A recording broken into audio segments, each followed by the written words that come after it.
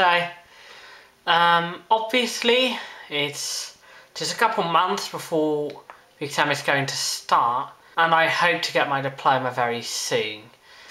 And then I'm going to start studying data science, either in Eindhoven, Tilburg, or in Groningen, which is a relatively new place I've found out recently, at least. But of course I can't go from high school or secondary to university immediately. There is a little bit of a summer break in between. Now, we'd already sort of know for certain what to do in that summer holiday.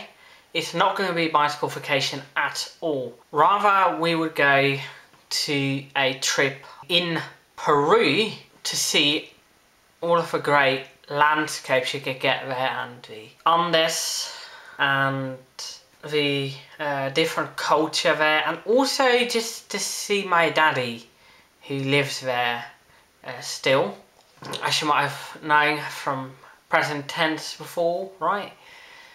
And then this happened. As of right now, there is quite a load of unrest in Peru and other parts of South America about the president there. They're a very ultra-capitalist president, and most farmers hate him because he doesn't help the ordinary populace like a typical democratic leader should. And that means a lot of food shortages in the country.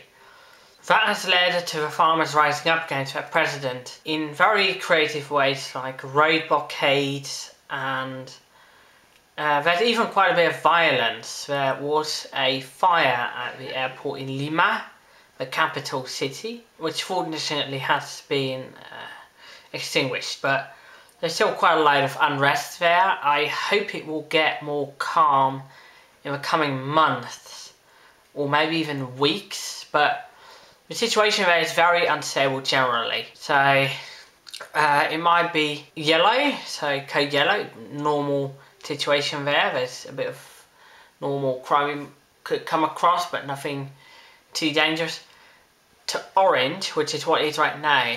That means there's actual unrest and instability, and shouldn't travel to that particular country.